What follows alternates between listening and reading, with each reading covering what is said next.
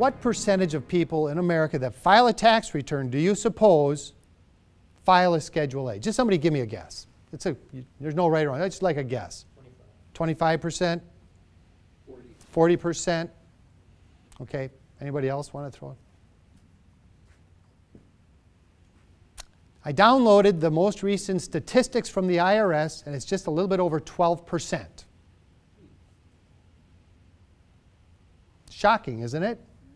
Keep in mind, what percentage of households pay any tax at all? About 50. It's about 50%, right. For the first time ever, 52% of tax returns last year paid zero federal income tax. Yet we see people aching to put money in a tax-deferred plan with a zero tax bill. So I've had people come to my office and say, I feel like I pay too much tax, and I have to point out, they don't pay any tax. Let's find some other strategy to work on. And how about this? Can you save money on taxes if you pay absolutely no taxes?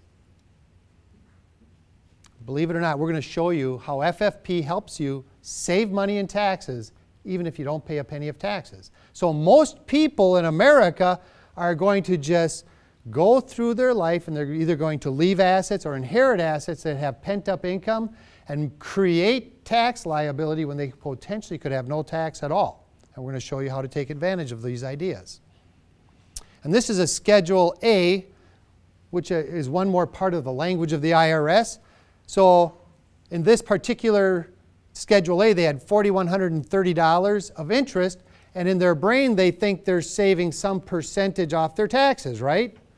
Down below you see the total itemized deductions are $10,500 until you reach $11,600 of itemized deductions. There's absolutely no tax savings from a Schedule A because everybody's given $11,600 to get started. So then when you start totaling everything up, you have to get to that level first. And many families don't have, well, obviously, 88% of the tax returns did not file a Schedule A because they did not have enough deductions to exceed the $11,600 number. Stunning number.